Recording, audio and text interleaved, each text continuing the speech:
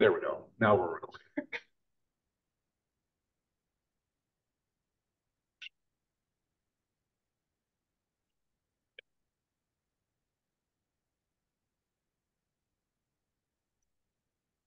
I'll leave this up here, and this will also be on the PowerPoint as well. So this is for future reference? So do we need to study this? Well, it just puts everything into nice categories for you. So yeah, we just look at these.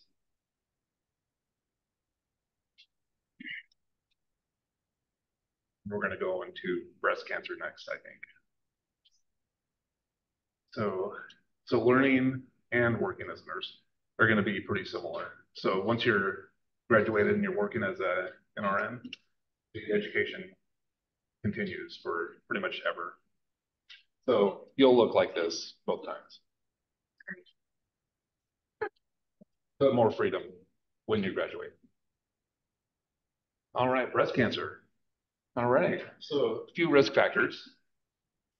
Generally age, sometimes it could be earlier. Female, I believe males can have breast cancer, but it's like 0.1 or 0.01 or something like that percent. So very uncommon. And guys with gynecomastia, so a lot of breast tissue, have a small risk.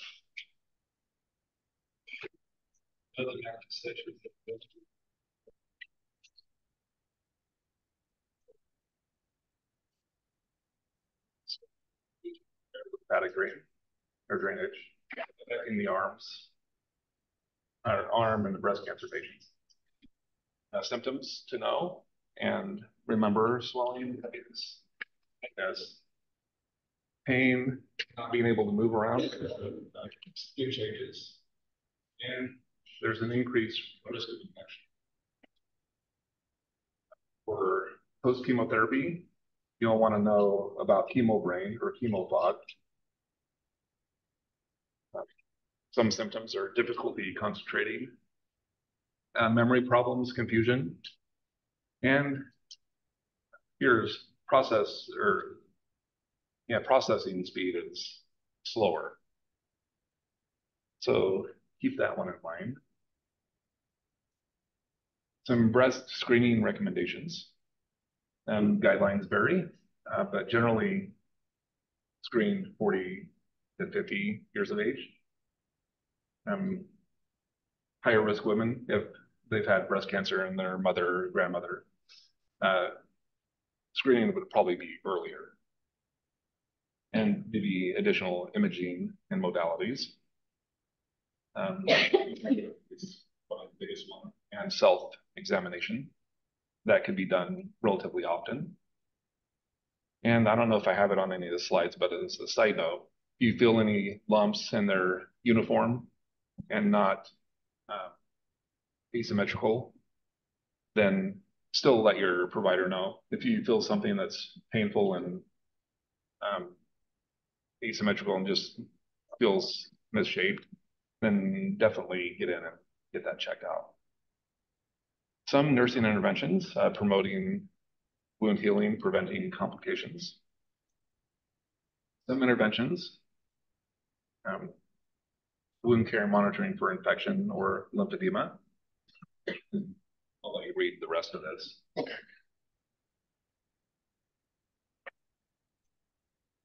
And I didn't asterisk this bottom part, but know this as well. For optimal circulation,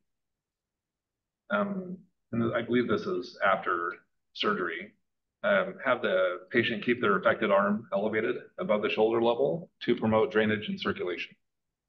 So make note of that. Lung cancer.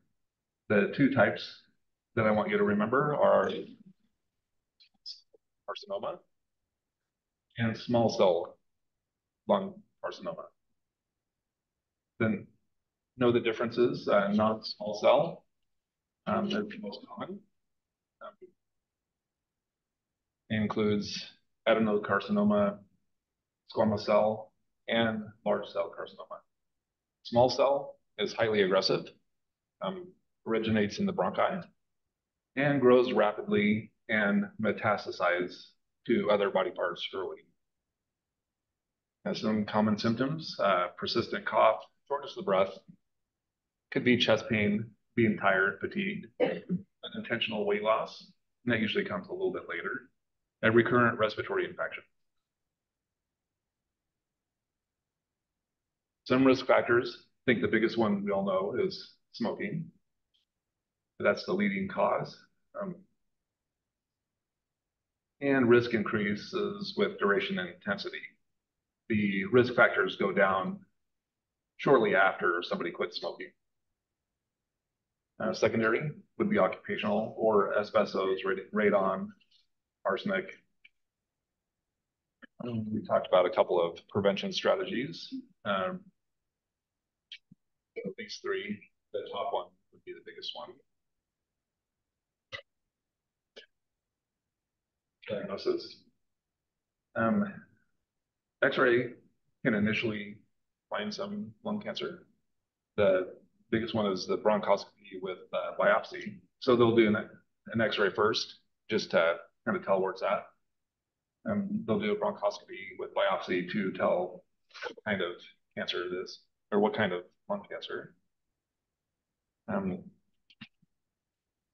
bit familiar with the TNM system, and I believe I have a slide with that in it somewhere. Surgical interventions, lobectomy, so know what that is. Segmentectomy and wedge resection. So know the differences between these three surgical interventions. Chemoradiation therapy and targeted therapy. Chemo with platinum-based regimens. Not too familiar with chemo, but radiation for locally advanced disease, targeted therapy, and immunotherapy. I think that's one of the newer therapies out. And this kind of breaks it down a little bit for future reference.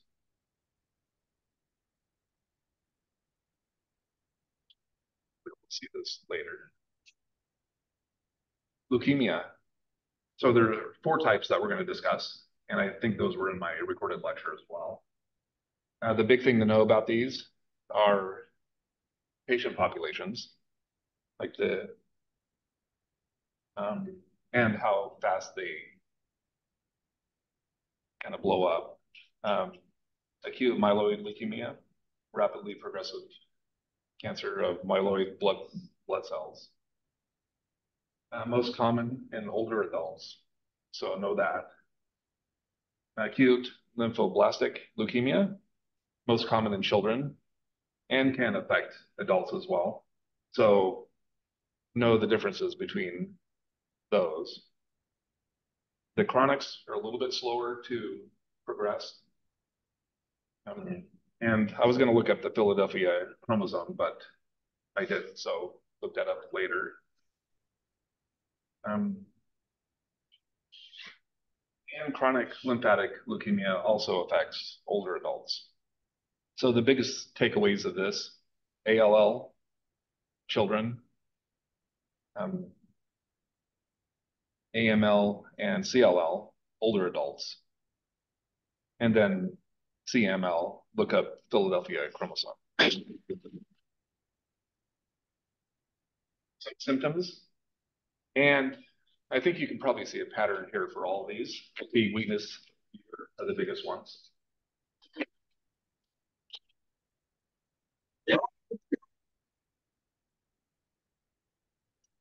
CLL, enlarged lymph nodes, often painless, enlarged, supposed to be liver or spleen.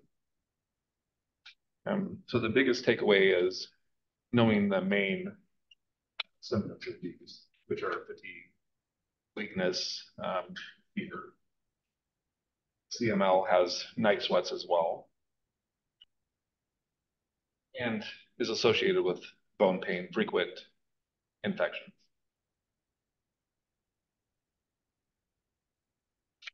A nursing assessment. The general complications are infection, bleeding, and anemia. Anemia from probably from the bleeding, and neutropenia and thrombocytopenia. So low neutrophils and low platelets. So that's where part of the bleeding is. Tumor lysis syndrome.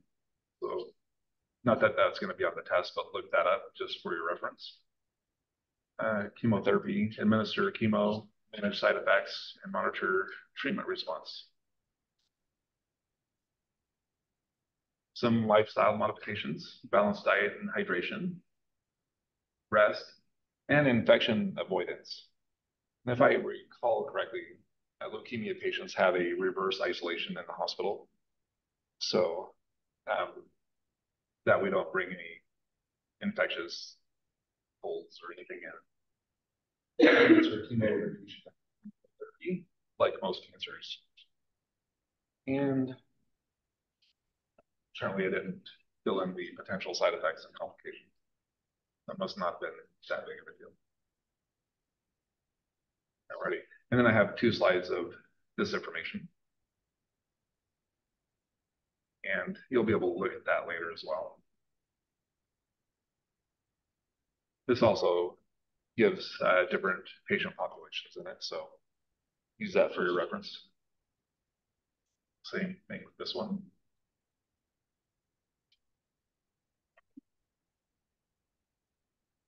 Like we're on to the next cancer.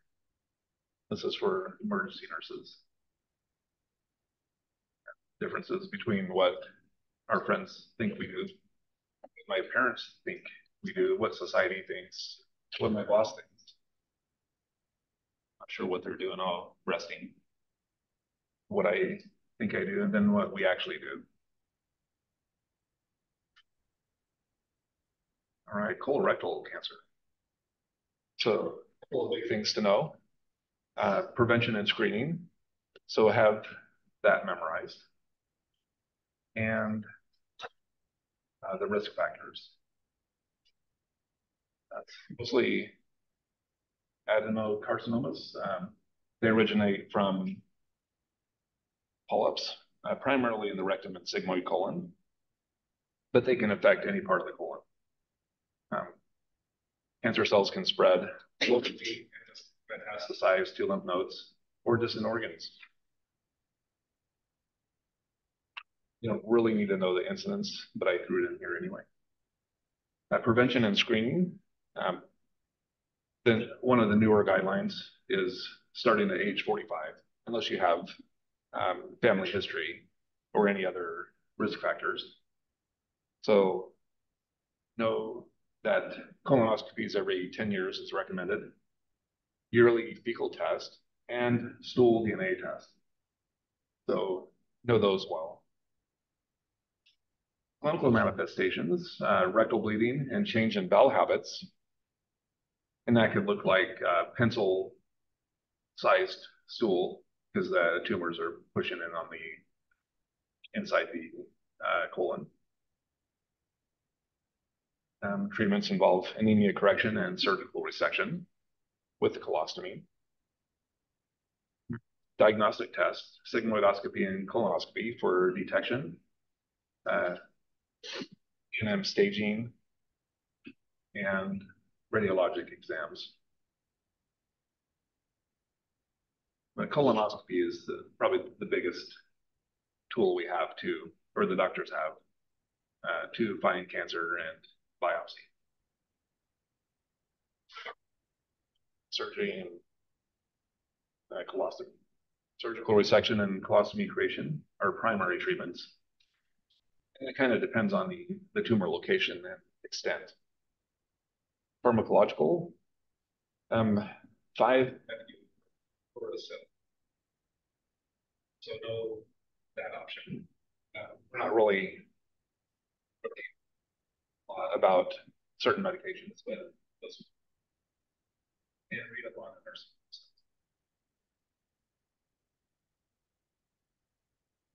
Prostate cancer. And this happens in men, not women.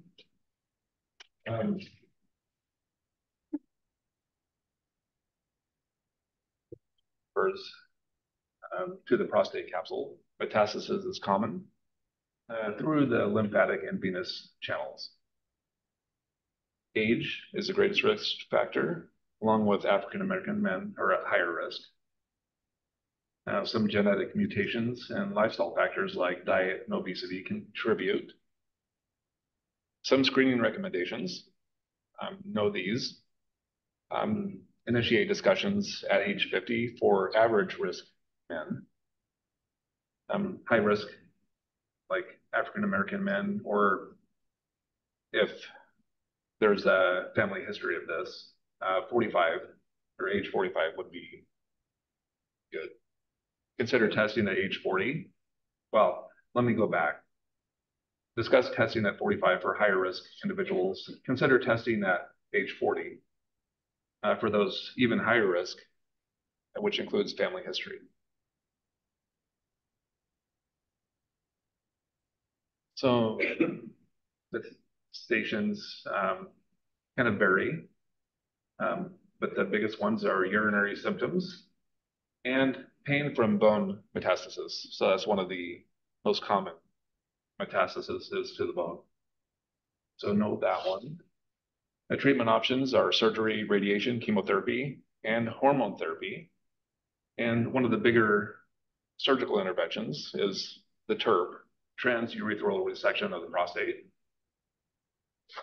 I don't know if anybody's ever seen anybody with a three-way Foley catheter, but afterwards, there's a decent amount of bleeding, but they want to flush out, and a bunch of fluid goes into the bladder and then comes out.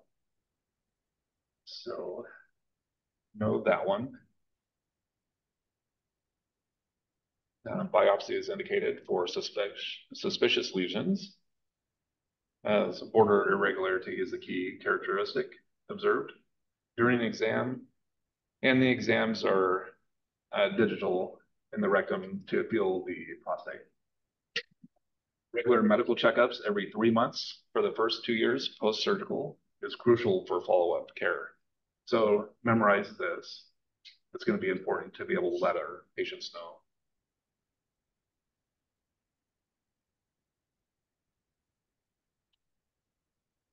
Skin cancer. So we know that damage from UV, radiation and chemicals are the leading cause of cancer, skin cancer.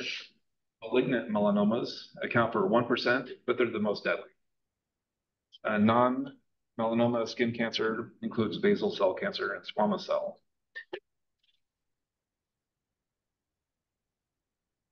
I put this up here for your information for later.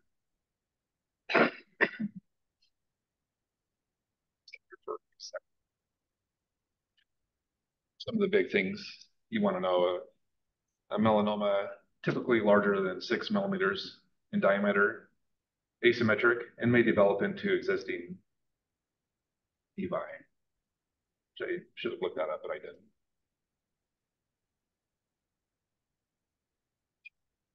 And some more stuff here.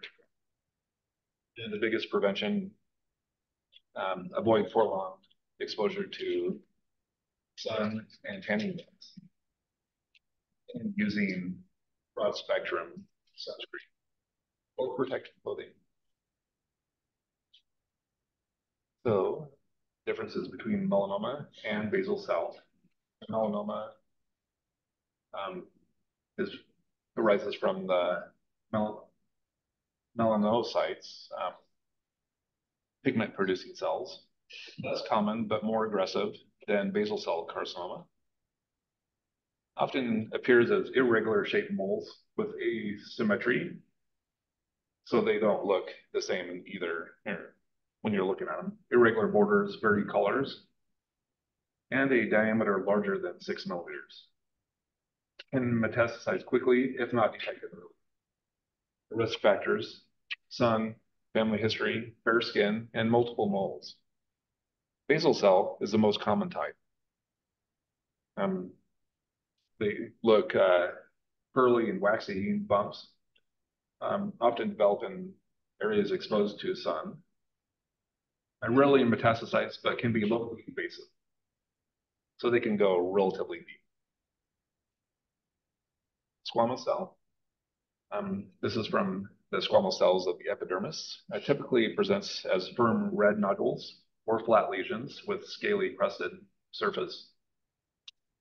So know the differences between these three. Can metastasize if left untreated. So if it's noticed early, it can be treated, and typically won't metastasize if it's caught early. And again, associated with chronic skin exposure and UV radiation. So I have about 4 or 5 of these. Know the superficial spreading melanoma, the most common type. And pay particular attention to what they look like. So what you're going to be seeing on somebody's skin. Lentigo melanoma. Let me move this up a little bit. Whereas in older individuals with history of chronic sun exposure, arises from lentigo maligna,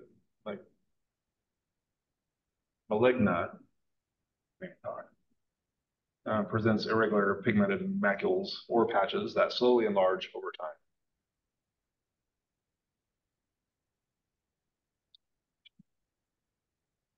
Nodular melanomas. These are about 10 or 15% of melanomas. Raised, firm, often symmetrical nodules with uniform coloration. So they look a little bit different than some of the others. Can rapidly progress and metastasize. And then acral melanoma. Yeah. Most common type of melanoma in people with darker skin tones. Occurs in the palms, soles, and beneath the nails. These are irregular shaped pigmented lesions that often resemble bruises or dark streaks. And a couple more. Rare type of melanoma. Can occur in the mouth, nasal passages, genitals, and anus. Often diagnosed as more advanced stage due to delayed recognition. Actinic keratosis. I actually said that right. These are precancerous lesions caused by prolonged UV radiation, like almost all of them. Presents as rough, scaly patches or lesions on sun-exposed areas. May vary in color from red to brown, and can feel tender and itchy. If these are left untreated, they can progress into squamous cell carcinoma. Etiology and risk factors, like we've said a few times, UV radiation, sun exposure, family history, and skin type. We mentioned UV radiation a couple of times. Prevention strategies, and this one's asterisk as well. Instruct the patients to sun as much as they can, at least on their skin, or have protection and protective clothing and regular skin checks. Avoid indoor tanning devices. I think this might be the last slide, but there's a CDE assessment of the skin. And I can't recall if we did this in lab last term or not. But so A is asymmetry. We want to check for irregular asymmetrical shapes, border irregularities, color variations, diameter. So lesion size exceeds 6 millimeters. Larger lesions may indicate increased risk, but melanomas can be smaller. And evolution or elevation, changes in the lesion over time. That's kind of a telltale sign that might be cancerous. Any new symptoms or change in existing mole or lesion.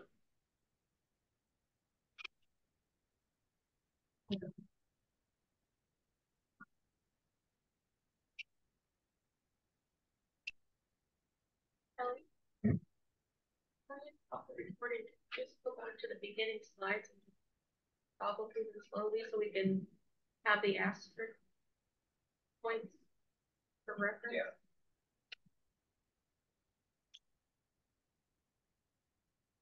Oops. Oh, there we go.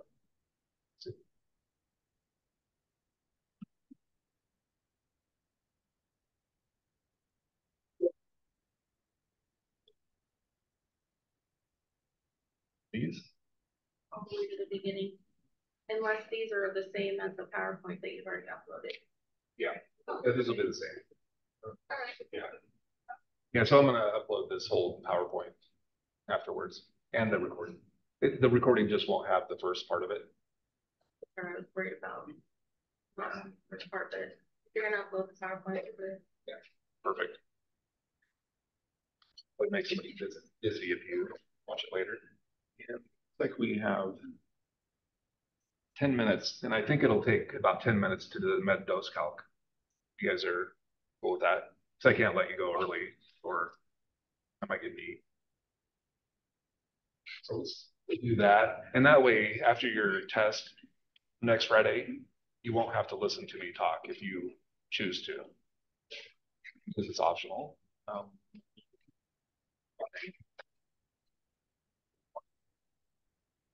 I think we can cover it in about 10 minutes. You're gonna stop the recording and then make a new one of the. Yeah. Well, let's Zoom actually.